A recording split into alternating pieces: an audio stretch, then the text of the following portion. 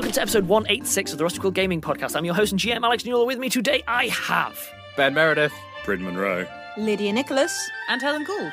And who are you playing? Zolf Smith. Hamid Salah Haroon Al-Tahan. Sal Sidebottom. And Azu. You doing okay, Ben? Forget your name for a second. You said, and we're playing with, I was like, wait, I do go first one. I don't want to, wait, hang on.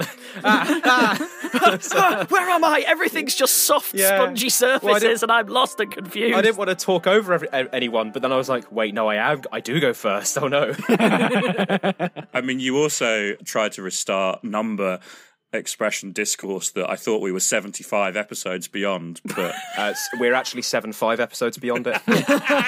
Thank you, Ben. Right. God, no.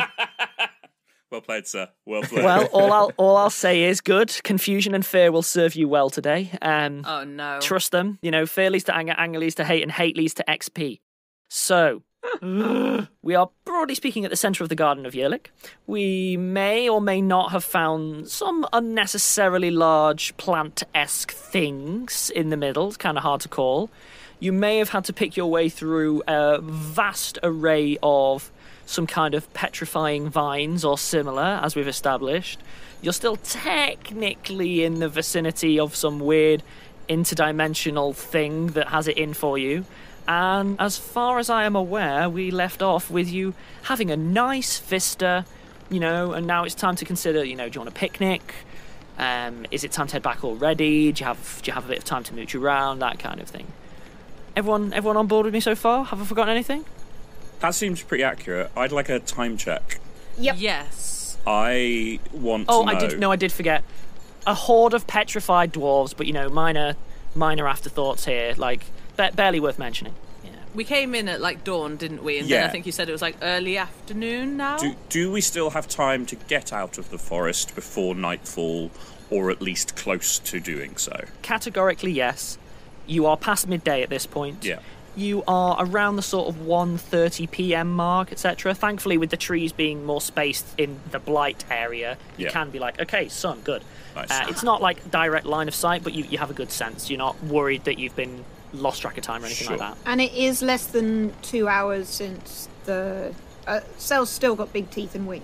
Yes, as far as I'm aware, unless you did it earlier than I thought. That was my other question, is, how far past our big power-up initial spell prep thing are we? Because a lot of our effects last for 90 minutes, and I feel like we're still less than an hour from that, but it depends how far we've I was walked. playing around with about an hour, so if you're at 90 minutes, you're still on the right side of stuff. Yeah. If you have something that lasts an hour, I'm going to rule that it's expired. Okay. I mean, Cell's thing lasts 2 hours, so the fact that it has been 1 hour rather than 90 minutes is important. Cool. Yeah, that's fine. At this stage, I can't progress much further than I gave you all, effectively, first impression of this situation. I kind of have to respond to you. I don't have further things to drop in your lap now. I need you to have a think, and then you can trigger all manner of horrible things, but I can't trigger it for you. First thing I do is turn towards Summit the Owl and see what their response to this is. Yeah. You are witnessing someone beholding a blasphemy so profound... it's half revulsion, like outraged revulsion, half fear that something that's meant to be untouchable has been so warped, and it's writ large on her face. Right. She's not saying or doing anything, she's just like... stunned. Yeah.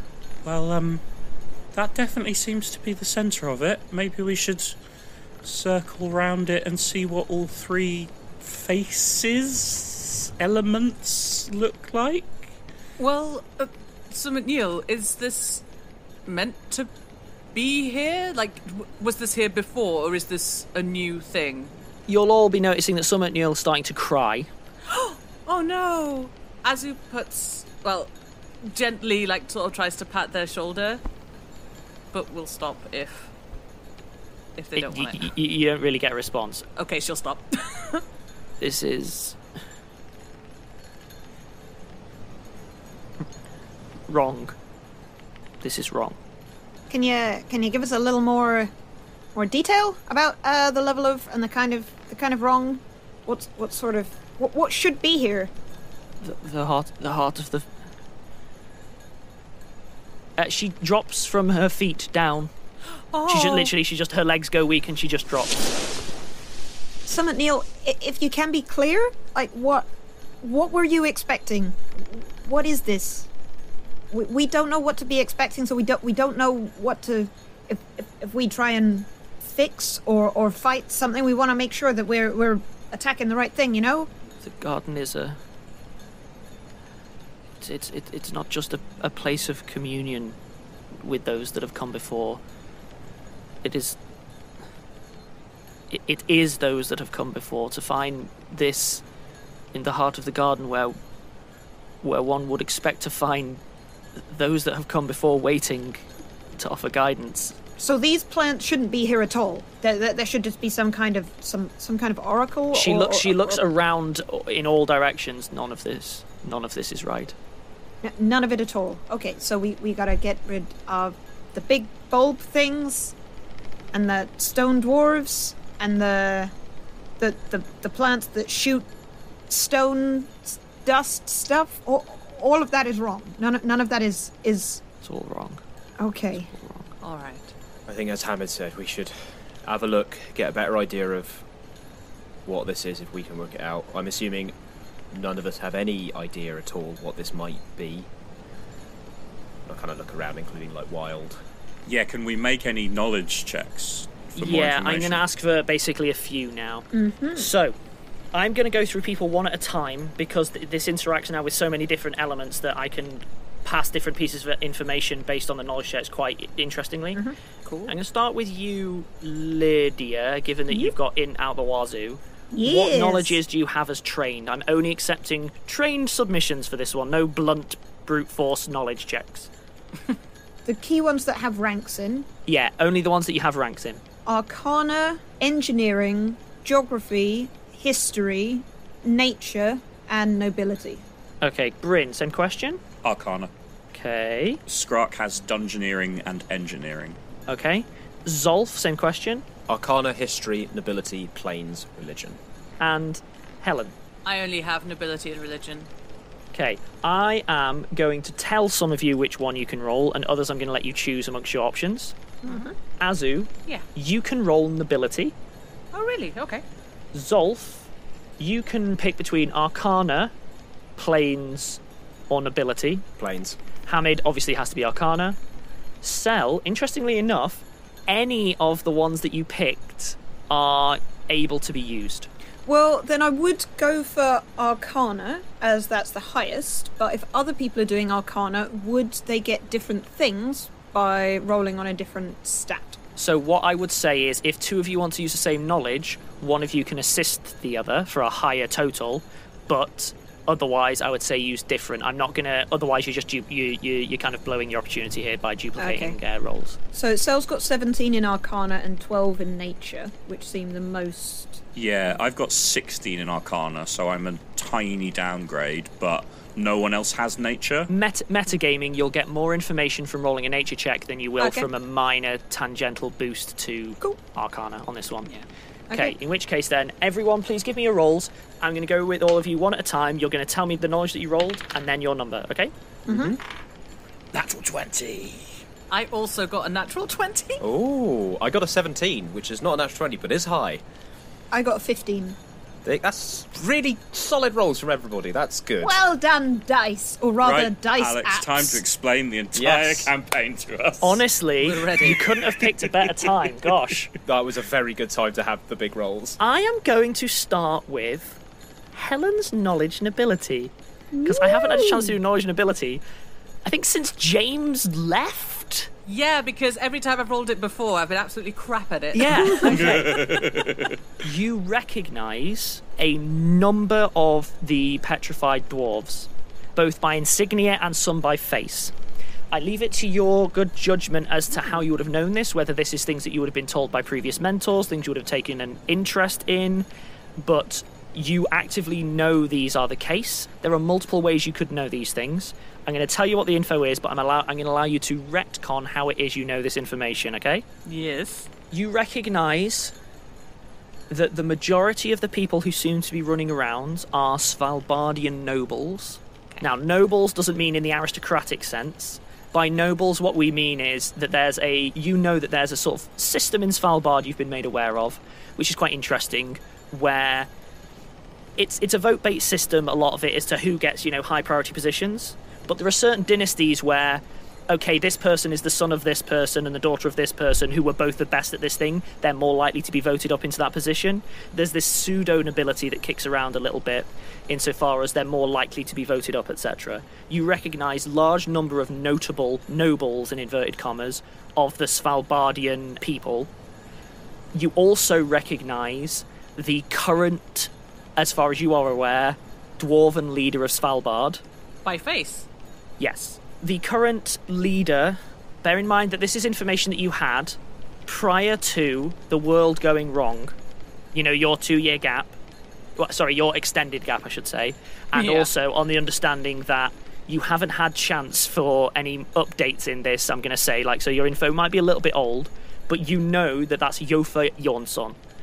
You know that Jonsson is effectively a surname title. Whoever is the leader is Jonsson, which loosely translates from Dwarvish as son is son of, the iron, son of the ore. It almost translates of. It basically means instead of being patronymic where it's son of this person, it means son of the ore, the rock itself. Son of the concept of iron. Yeah, that's the best way to translate it. Son of FE. All right. So Jofa seems to be one of the ones who is basically holding ground against a retreat. Looking around, you realise that, assuming that all of these sort of dwarves are, people who found themselves here or are fleeing something, whatever happened must have happened pretty much in the centre of Svalbard. You would not get all of these people. In fact, looking around, you start to realise this is a Svalbardian ruling council. These are the key decision makers, as you are aware of it, from Svalbard. Almost all of them. There might be 1 or 2 that are missing, but for the most part, this is... If you want to consider this as the sort of head of the Svalbardian city, let's call it, this is, if you wanted to cut off the head, as it were, this would be a good way to start, you know what I mean? Oh dear. The other thing that you are aware of is, although, I mentioned that a lot of them are wearing sort of indoor garb, like those furs and so on, you're starting to recognise it given a bit of time. A lot of these are council garb. This might have been literally people in council when something happened. You know that the Svalbardian city prides itself on effectively its security. The whole point of Svalbard is it is the safe place. That's sort of its thing. It is the safe place, the rock, the hard place. If everything else is going to heck, Svalbard will stand. It's their thing. It's how they roll. So the idea that this is in the centre is kind of big. Base treachery. However, I would love to know, Helen, how do you know this knowledge nobility? I know this because the first paladin of Aphrodite that Azu ever met is a dwarf called Zugi Brightheart. Yes. Who I'm going to say now, because I never specified this in the backstory, was from Svalbard. Helen, let me just say, what an excellent leap of logic that I couldn't possibly have led you to, but I couldn't be happier about. It's almost as if someone had been planning this. Very happy. What can I possibly say? I didn't connect these dots. Helen just saw 2 dots and decided to draw a line. It's not my fault that it completes a rather large, elaborate picture. Yes. I will say that Azu knows this amount of detail, not just because Zugi told her so, but because Zugi was later lost at sea, and Azu did indeed go down a research hole and had at the back of her mind some plans to go to Svalbard one day and sort of see if she can find Zugi's family, etc. Oh, Helen, you can remain my favourite. Thank you. Although I shouldn't be thanking you, because that usually leads to really bad things for me. Yeah, you don't want to be my favourite. It's like golf. No. You're not aiming for a high score. You don't want to be my favourite. Okay, I'm going to jump across then to Benjamin Zolf Meredith. What was your knowledge and what did you get? It was planes, and I got a 22. Okay, so you are not familiar with these specific things, whatever they are, but you know, I said this before, you know what to expect when planes are going a bit weird, and when you were entering the Garden of Yerlik, I said that there are areas where those planes become condensed and you can get some bleed across. Yeah. Whatever's happening here, this isn't a bleed. This is a full-blown intrusion. This is something that is poking its way in, and by virtue of poking its way in, is dragging all these other problems with it. To your eye, it looks more like these big, huge things, whatever they are imposing upon this plane as opposed to being native to it. And probably the other things that are not to be expected in the Garden of Yerlik are symptomatic of them, rather than being separate things. They're sort of the wake of a big ship passing through a channel, do you know what I mean? Yeah. And ethereal still, or possibly other, like... You know that these big, huge things aren't of the ethereal plane. Okay. Is Zolf drawing any connections between the cult of Hades, the fact that the Garden of Yerlik isn't just is like a repository, potentially, of souls or spirits, and the fact this campaign is called Erasing the Line, quite frankly? You are connecting some dots, but not in the way that I think you're leading to. Okay, fine. These plants are not a thing you would expect to interact with afterlives. There are certain planes that have sort of, like celestial bents and things like that.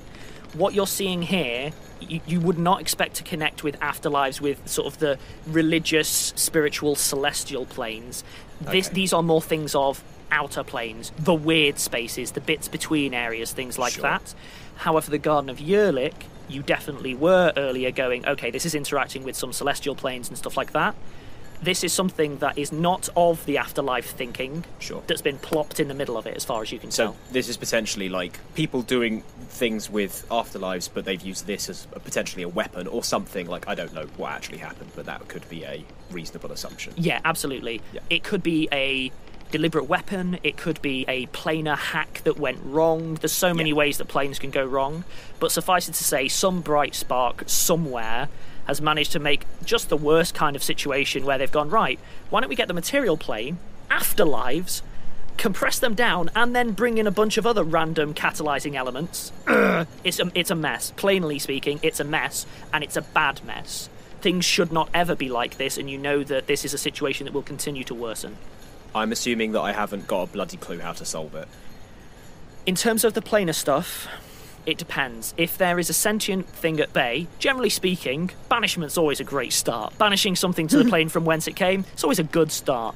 You know that if you can remove the causes of planar disturbances, they have a tendency to heal and right themselves given enough time. Okay. But that's as far as you know. Cool, that's great, thank you. Bryn. So I rolled Knowledge Arcana, and I rolled a natural 20 for a total of 36. Okay. Ooh. There's definitely wild magic elements at play. This is not intentional magic. The context that it's happening within, the nature of the complications and so on, there doesn't appear to be intentionality attached to the magics at play here. There's no way that what could have been happening would be happening in an area that did not have large amounts of wild magic, which says to you that as an expert in Arcana, yes, this might have, I know that Ben was sort of proposing that maybe it has connection to other places in the world and so on. Certainly, to sustain this as a static thing requires large amounts of wild magic. It should not be able to sustain itself in this manner without consuming wild magic. So you would expect, therefore, that either this is propping up whatever this is connecting to elsewhere that does not have wild magic, because you're in a very wild magic-rich area, or that it is connected in some way to other areas of wild magic. Long story short, if Zolf was coming to the conclusion that if you can remove the source, things will naturalise, your instinct is, think of it like a fire. If you manage to cut off the oxygen, the fire will go out on its own. There's a lot of wild magic at play here. Yeah. You have seen papers on this and so on as well in your formal studies, never mind from what you've seen in the world. Yeah. Things exposed to wild magic tend to go a few ways. One, bonkers, weird, wrong, bizarre, like the ship did. Yeah. Two, they tend to scale up. Sure. Three, they tend to have increasingly important sort of secondary symptomatic effects. So Rome was a lot like that. You cast a magic spell in Rome, there's sort of wild magic at play. Things are maximised or minimised or they go awry, things like that. Those are realistically the three options for wild magic. You're looking at these enormous plants going, okay, this stuff is feeding off wild magic. What it is feeding off it for, difficult to tell. Your guess would be definitely interacting with the planes, potentially planar travel, something akin to what you saw in the Broken Gate spell in Rome. Yes, similar to that. You are aware that there are... Because remember, I helped the Eldarians study that as well. Exactly. There are two ways that you can connect distant locations. Teleporting, which is where you move. Yeah. And planar is where you can basically make two places appear in the same place at the same time. You aren't moving, you are forcing the world to link. You create an Einstein-Rosen bridge. Basically, that's what I'm riffing off, yeah. To your eye, this could be... It might have been assisted by external forces, but this could be a very odd confluence of events leading to a naturally occurring gateway of such. Yeah. But you're not aware of plants and such being a necessary part of that. That's odd. Yeah. Your experience of that is this is what happens when you assemble an entire cabal of wizards who are all experts with a single purpose, or, you know, an enormous research institute pouring years of their work into it, not special plant. You know what I mean? That's odd. That's unusual. Yeah. So previously we talked about the difference between the aurora and the effects in Rome, and the difference between that being, you know, that one being wild magic and one being a term we called corrupted magic. Are you now saying that Rome's corrupted magic is a sort of different form of wild magic? So what I'm sort of thinking about this as wild magic to me is a bit like background radiation and areas of, you know, very high but essentially natural background Think of radiation. it as different types of radiation then. To go into my D&D lore, because obviously I needed to kind of know this stuff, in this universe, as is the case with like D&D and Pathfinder and so on, they all kind of come from the same idea of you can either take energy from other planes or something called the weave, which is, I'm going to oversimplify, it's basically the Force but magic, you know, the energy that combines and blah blah blah blah. Wild magic is a situation where someone's getting the weave and they're shaking it, so you get unusual shapes, you get unusual situations, and you can... Well, it doesn't have to be a person, it's the weave can just be vibrating because of natural effects. But if you know what you're doing, you can choose to be at the peak of a weave or the trough of a weave. Corrupted is where the weave has gone wrong, it has dropped a stitch, things like that, and you have odd holes poking through and things like that. Yeah. It's all technically pertaining to the weave, whether it is sort of celestial or not, but it's very different. And both will create very strange magical energies in that area, but it's a spectrum, types. and you are now at one opposite end of the spectrum, where Rome is at the other opposite end. But as with most of these things, they can both, to the uninitiated, look like magic's weird. Horseshoe theory. Basically that. Yeah, so this thing is feeding off the very high natural background magical energy in that this would be area a very sensible assumption. Yeah. Lydia. Yep. Now that you've got a bit of time to look around, you think you recognise the big bulbs. Oh dear. They look like a grossly oversized version of a plant that you have seen native to the Americas. It is a plant that you have seen have some ritual usage in elven societies, specifically to do with magical communication, unlimited to just people on this plane. Right, okay. I don't mean as a component, I don't mean you just grind it up and you use it, I mean like there are rituals that you are aware of tied to these large plants, which, if used correctly, people have used to both commune with the dead and commune with the living. Right. So it's pretty advanced stuff. What it is astonishingly rare. You have run into this once. You heard a lot of stories of a story of a story of a story. Natural curiosity may have driven you to sort of like seek it out if you were nearby at some point. It's up to you. But all I would say is exceedingly rare. If you ignore the scale, the idea of 3 of them being in the same place is ludicrous. Right. These are incredibly coveted plants that are incredibly difficult to cultivate if you're trying to do so deliberately. They require incredibly specific situations, and it is considered... You know how there are certain crafts that have like a masterwork? You know what I mean? Where it's like crafting a brand new spell, it can be considered like a master work. To be able to cultivate one of these plants would be considered either druidic or herbologic masterwork. Right. Also, you are noticing there is small amounts of flora near them, which seems to have a North American origin, which is a lot less rare. Right. I mentioned before that at the distance you thought you could see like a large cat petrified or something similar. I said it a little while ago.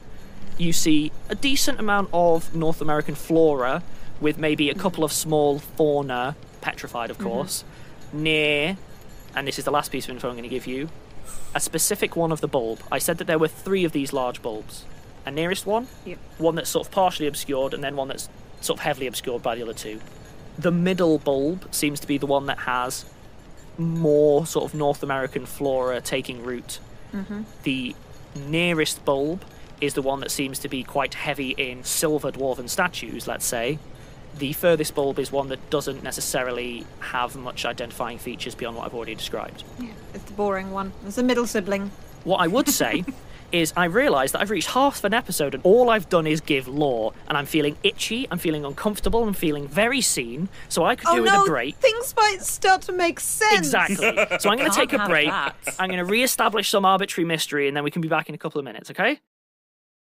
And welcome back. Ooh-ha, mystery, yes. I haven't just accidentally realised that I've opened a knowledge door that could just reveal the entire campaign. Alex has Ooh-ha. realised that you can't run a 5-year successful RPG podcast without submitting to the mortifying ordeal of being known. It is odd.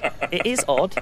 So what I'm going to say coming back from the break is you are not under sufficient time pressure that you can't have quickly shared this information with one another and said, oh, I recognise that, blah, blah, blah, blah. That's definitely what we spent the break doing, was sharing all our knowledge dumps in character, so we all characters share the same base level of knowledge. There is one extra piece of knowledge which Summit Nils can bring to bear, which is, I'm not going to RP it, the seed that you are carrying, as far as Summit Nils is aware, is related, think sort of like Kingdom Filer, etc., to both the trees of the Garden of Yerlik and those large bulbs. Okay. Right, so they're all, say, in the same kind of family, but in the same way that you do not want to put some of the relatives of aloe vera on your skin, but some of them have other medical effects. Thank you for a very good analogy that I was struggling to get to. Basically, that's exactly what I'm going for. Oh, or it's like bananas, where there's only one kind of banana we can eat, and a wild banana is actually really terrifying and full of seeds. So wait, does that mean the seed wouldn't grow one of these weird bulb things, but at a normal size? Or it would? I'm still confused. It might grow a different variety. Like, there are lots of different aloes. Like onions and shallots? Or... Yeah. There are onions, shallots, elephant garlic, leek. They're all presumably the same. Can I ask for a sense motive from everyone, please? Ooh. Yeah.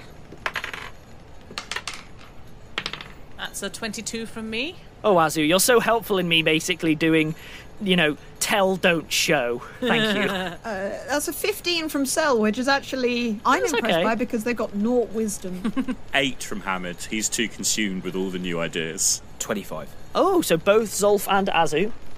Summit Nils isn't lying. You are watching someone completely reevaluate every single thing they know. It isn't that Summit Nils is lying, it's that Summit Nils is going, well, I thought it was this, but there's a big, glaring testament to my ignorance staring me in the face. Summit Nils' confidence is clearly, collapsing like a sandcastle in the sea. Not to the point where she's going to be necessarily a liability, but you can see that there is a hesitance in every answer that was not there before. So Sel, you think these are 3 separate plants, not like one plant with 3 shoots? Presumably Cell will know. I mean, I can roll another knowledge nature, but from what I'd heard, I'd presume they're 3 separate ones. So Cell would say that. Well, there's an interesting, weird little glitch when it comes to these plants, which is people have theorised that though they are clearly on the material plane separate plants, like you can have plant one over here and plant one over there, people have theorised that they may share a root structure no matter where the other plants are provided. But no one has a definitive answer to that, yes or no. It's very kind of wishy-washy. But you know that, physically speaking, here is a plant, here is a plant. You know this. But you also know that the experts of these plants, at the right, the masters who have a tendency to cultivate them, kind of share a pet theory that all of the plants are the same in some way, and that if you care well for one, someone else's plant will do well, etc.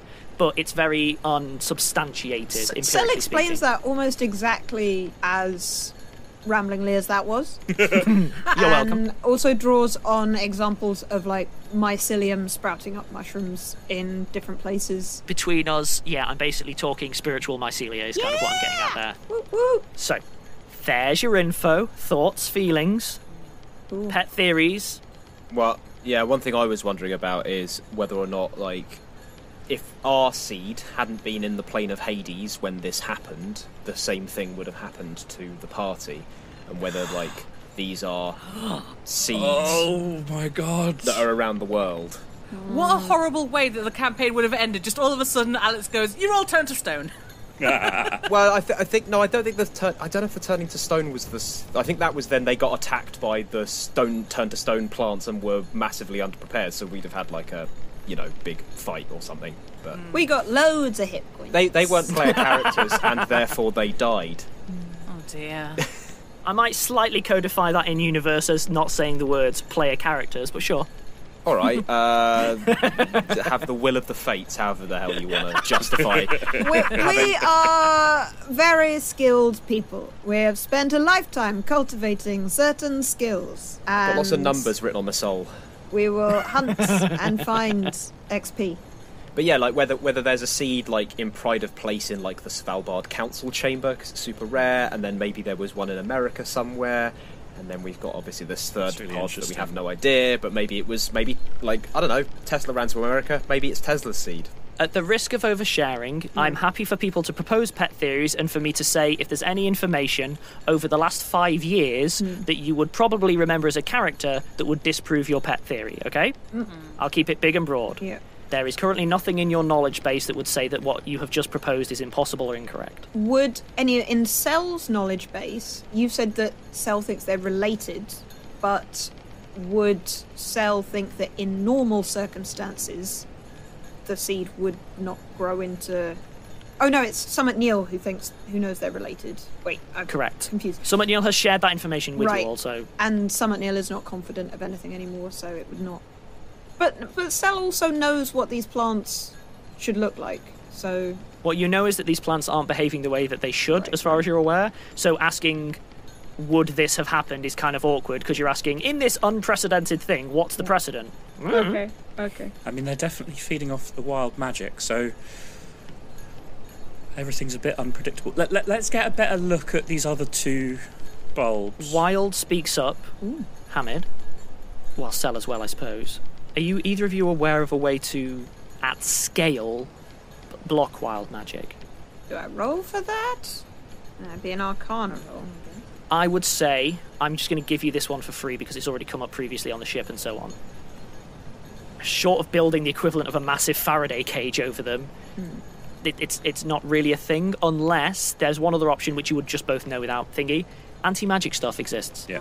If you could get a massive, great anti-magic boulder, like what was in the cell of the Japanese tavern, if you remember, that was a tiny little chip of a thing. If you could get a heffing great boulder, you're not aware that there's anything like that exists, but something like that would have a similar effect. Cell excitedly proposes building a giant magical Faraday cage. I mean, a simple anti-magic field would work, but generating one at this size, and if you wanted to sustain it, That's a massive undertaking. I don't know of anyone who's ever achieved anything of that scale in that I'm not aware of area. anyone having achieved anything close. I mean, Cell's right. A cage similar to what we built on the ship, but with a bit more time and a bit more resources, I guess. When Could we worked just out burn the it down? principles behind We that. just burn all of it down. Yeah, I'm quite in favour of the burning, so long as that burning then doesn't go through. I mean, so that middle one, I can see that's an American cat, and unless you guys Let's keep go and take a closer look at it. Yeah. Also, Yeah. remember this is like a planar intrusion. Effectively, if we burn off anything that's here, more stuff might just come through. There's not Could necessarily. all of you please give me a perception roll? Okay. 12. I secretly kind of want all of you to fail this one, so that I'm still on board with you, Ben. Well, screw you. 26. 33. Sorry, Alex. 16 for Hamid, 18 for Skrark. Those were both bad rolls. So, Cell and Azu. Alex goes to his GM Mind Palace to remember character backstories. Oh dear. Azu and Cell. While other people are talking and, chucking out pet theories and so on and blah, blah, blah, you hear the tolling of a distant bell. Oh. It seems to be playing a short tune. Sel immediately mentions this because they are concerned, of course, that there are hallucinations or things coming from the dead or whatever, but... Yeah. Oh yeah, tolling bells has loads of Alex, for whom does the bell toll? Azu and Sel, that's been established. Goodness me, Bryn, what a good question. Gosh, you're also my favourite. You're all playing so well. Good. The bell tolls 8 times, then stops. Did the rest of you hear that? Do you think it's a clock? No, it's announcing how many deaths there are about to be. And No, there's that's all 4 of player us. characters and 3 NPCs here. So there's one person we haven't noticed. It's Sora. It's just Oh, it could be up Sora, on, yeah. you know. Look, can we please start looking at the other bulbs? I've been wanting to do No, this since I'm the gonna- first I'm minute gonna of the keep episode. throwing arbitrary and law. You're about We to can- cut to the next ep before I've had a chance to look at the other bulbs. I think we can walk while we talk. Yes. I'm absolutely fine to have said that. It will have been slow going because Summit Newell, admittedly, shakily, is still guiding you around. There's a vine that will petrify you. There's a vine that will petrify you. That one's moving. We'll have to go this way. So it's very slow going. Also, Okay. I don't know if anyone else, but I'm kind of afraid of getting too close to the bulbs right now. So Oh, yeah. I'm assuming that you're giving them Yeah. a wide berth. I'm immortal. I don't know Extremely what you're wide. talking about. There is something odd to the third most distant bulb. Is that the one that the bong bong bong bong bong bong bong bong came from? Yes. Right, okay. I'm going to have to start using different terms than nearest and furthest because as you circle, the things change. Yeah. Dwarf bulb, America bulb, and bong bulb. So, bong bulb, right. So the bong bulb... The bong bong bong bong bong bong bong bong bulb. The Sorry, yes. bong bulb. That one has less flora around it than the basic background of the blight. So you know how the bulbs have like certain flourishes of whatever? That bulb not only doesn't have any special flourishes, it actually has less than what is kicking around in terms of like leaf detritus and so on. It's more like someone has gone and, you know, raked up the leaves and cleared it out. When you say that, do you mean that it looks more manicured or more barren? Yeah, that's a good question. Closer to barren, but it's actually surprisingly hard to tell. Because you're looking at actually like some bare dirt. No, sure. With the raking thing, it's like, is it I kill things near me or someone's looked after it? No, to be clear, there aren't clear signs of cultivation, but it wouldn't be impossible that someone had deliberately salted the ground around it or something like that. That's as much as I can give you. Right. But also, trees do a thing where, like, directly around them is often like a big bare patch because they suck all the nutrients down. Sel, do you still have advanced scent? If Cell still has wings and teeth, Cell has a sniffy nose. So I'm going to say that in order to get all of this talking and so on, obviously we're going to be burning through some time. You're drawing near the end of that. However, So could we've you been there an please- hour, because... Sorry, you'll have half an hour left. 'cause Okay, cool, yep. I'm saying it's taken about half an hour to chat, Yep. discuss, have a think, blah, blah, blah, and to circumnavigate. Yep. Sel, can you specifically give me a perception check? Ooh, it's a sniffy nose perception. What does my nose sniff? Only rolled a 9, so that is only a 23. Soot, smoke. Must be London. Yeah. Well, Cell has not been, so Cell would not know. This one smells of fire and kind of toxins, maybe, and smoke. Like the inside of a house that's poorly ventilated, and you're kind of doing metal work. Well, that explains the barrenness, or some sort of built-up city. So it looks like the first one, you know, all these dwarves came out of it in some way, and Yeah, the it's second one, Svalbard. it looks Svalbard, like definitely. the flora and the fauna of America have come out, and the last one, pollution has come out. Pollution and bells. Well, then it's pollution land. Like, Well, that's I 'cause don't know. if that explains why some of the plants has died off there. If it's been sort of leaking out pollution. I mean, is there... What can we do with this information?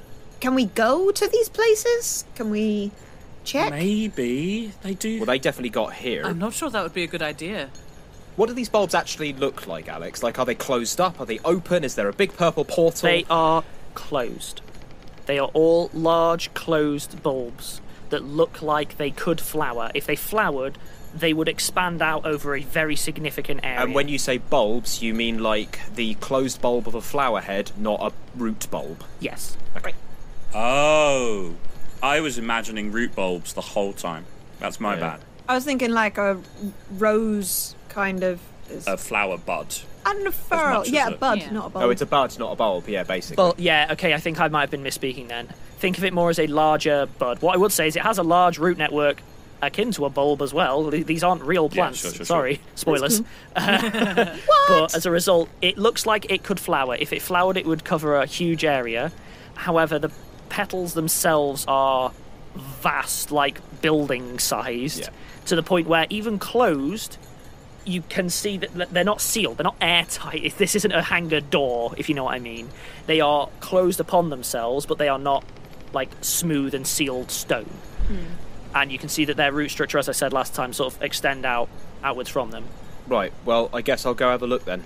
Well, you're not going alone. All right, well, any of us, but we need to do something, so let's do something. Let's see if we can just burn them, you know? Maybe I can electrify them if you want, but... I don't think we have enough fire to get this, because it's also living matter.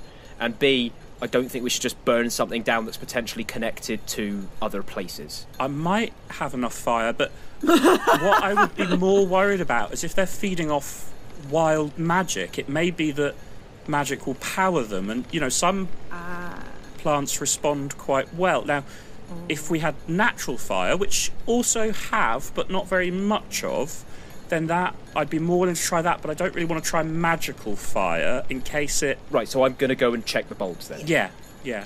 Well, I'm coming with you. Good, all right. We're going to go check the bulbs. I mean, yeah. I'll walk towards the poison bulb, smoke bulb. Can I Smoke ask bulb. Alex if the trees are not covering this area? For instance, could Cell fly up above and look down on the Yes. bulbs? Cell does that. Okay, I'll actually deal with Cell first because it'll be quicker, if that's okay. Yep, Ooh. sure. Cell dies.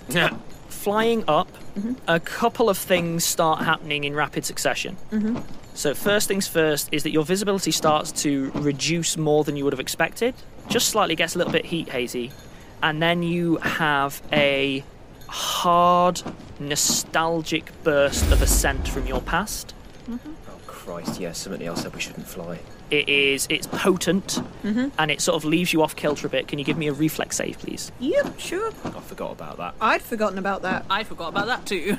And somebody else out for the count, so... Okay, 25. 25. You manage to right yourself without like dropping out of the sky and so on. The second that you aren't accelerating upwards, things start to stabilise a little bit. Yeah, at the risk of metagame overshare, you move too quickly. You could probably still fly up. The issue isn't the upness, it's that you just kind of went, off I go, whoa, dizzy, head spin, blood rush, etc. But in this kind of spiritual variety. Being thus able to right themselves and stay as near to still as a non-hummingbird, bat-winged, fanged thingamabob, is there any new perspective gained from, like, is there a big You made it portal in all the of middle? 20 feet up and then started to go whoa because you Okay. kind of leapt upwards. If you want to go up, if you want to carry on going up, that's fine. I'll ask for a basic fly check. Yeah, but I'll you can do that. I'll absolutely Okay, give me a do fly that. check. A fly check. 30. Yeah, you're fine. You managed to take a more measured pace and be a bit more careful about it and go up. The tops of the buds are closed in such a way that you can't see deep within inside them or anything like that. However, you can see that I've been saying that you're sort of in an open area, give or take. To your eye from this vantage point, it looks like this area more or less corresponds with... Yeah, if this bud was to open, it would reach from there to there. Right. There's no tree cover between these points. If that one was to open, it would go there to there, that to there, that. It looks to you like this clearing pretty much directly correlates to what these would look like opened. If they opened, would there be any overlap? No. Good question, though. I'm now going to go to Zolf and Azu. So you are approaching the bong bong bong bong bong bong bong bong ball. Yes. Yes. Could you all please give me a will save? Oh dear. Is it against the evil? No, interestingly enough. Is it a fear or emotion-based effect? Also, technically, no. 21.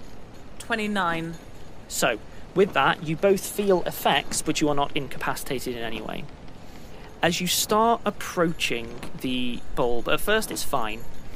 then you start feeling a pressure upon you.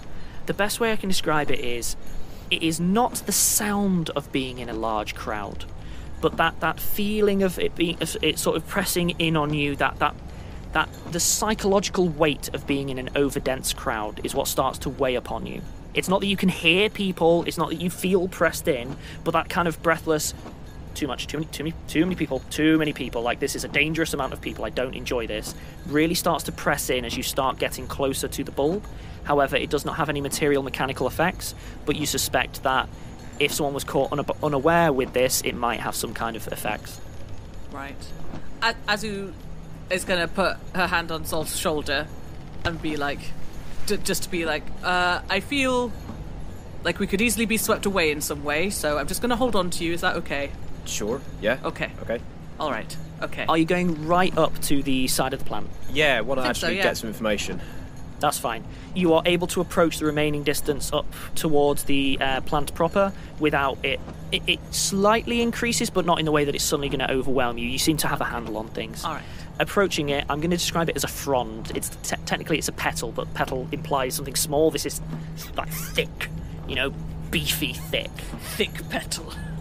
From your scale, you would have to do a sort of pull-up climb, which you can do without checks and so on, to get over effectively the plant bed, the sort of the grounding for the petals. Mm-hmm. You can see that there is a clear opening that you have approached where you could not sidestep because it is a bit bigger than that, but you can effectively head in the parting between those petals should you choose. Do we go in? I want to at least have a look. Give me a perception check, please. Both of us? Yes, only you two. 16. 21. You can both smell now the soot and smoke, which seems a little bit more potent on the air. Azu, you also think you smell something maybe slightly rotten, maybe sewage, something like that. But there's just there's a slight tang to it on top of that smoke. The smoke's kind of powering out, but now you're close. You're like, there's something else there, but you can't quite place it. Because it's the question we're all asking, and I lived there. Zolf lived there. Does it smell like London? I mean, to Zolf, it smells like London on a bad day. Okay, fine. Is it from the body of the simulacrum that we discovered in the sewer that Zolf went in? Is it the exact same smell of the sewer Zolf was in that time? I will be very unhappy if we step through straight into a tide of poo. To revert to what I said previously, there is no information that has been given to you during this campaign that would preclude that statement being true. God. I get up, poke head in. Okay, so I've been hanging back with the other NPCs nearish the edge of the clearing, and in the meantime I want to have recast heroism on Skrak because it will have run out. But if I see them actually begin to put something in, I'm going to shout from the edge of the clearing, maybe don't do that. Okay, cool, excellent. Give me a second to make a few rolls. Oh.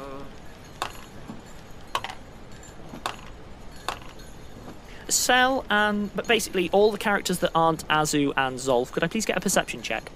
Yep. 33 for Hamid, 15 for Skrak. 16. After you yell the equivalent of, hang on a second, you realise that you've just yelled, hang on a second. Ooh. You then hear, and you're facing towards them, behind you, the distinct sound of branches moving. Something moving between the trees that are a bit back towards the edge of the clearing. Hamid is always so consistently helpful in high-pressure situations. I just work with what I'm given, okay? Self's concentrating on flying. This is cool. Everyone else, you're not aware of this. Hamid, you do have a... That was quite loud. That's exactly what heads through your mind at that moment. Carry on. Zolf and Azu, you do hear that call easily. I turn round and look into the forest. So, yeah, you do see movement amongst the nearest trees at the far edge of the clearing. There's nothing moving the tree. It's the tree. It's the tree. The tree's moving. The biggest tree's moving. The biggest tree is starting to glow bright blue from the inside and is starting to move. There's another tree. There's two big, four of the trees are... The trees are coming. The trees are coming for you. Burnham this is wood what you doth come realise. to Dunsinane. You've angered the Ents, you fool! That never ends well! And that's your closer as all of the trees start coming for Hamid. Ents love hobbits. It's a well-established fact. You are Saruman in this situation. You opened with burn down the forest. Yeah. I specifically said I wasn't going to burn down the forest. No, you said you were worried it was going to get too bad, not that you didn't want to. Well, either way, we can wrap up here. We get the pleasure of immediately jumping on to the next episode to find out what the heck's going on. And to all of the listeners out there, ha ha ha ha ha ha, you have to wait. I've got to look at a big flower. Bye! Bye!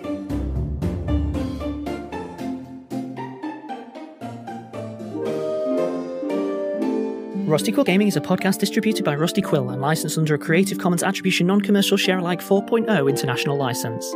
Today's episode was directed by Alexander J. Newell and produced by Hannah Preisinger. To subscribe, buy merchandise, or join our Patreon, visit rustyquill.com. Rate and review us online, tweet us at The Rusty Quill, visit us on Facebook, or email us via mail@rustyquill.com. Join our community on the Discord or via Reddit at r/rustyquill. Thanks for listening.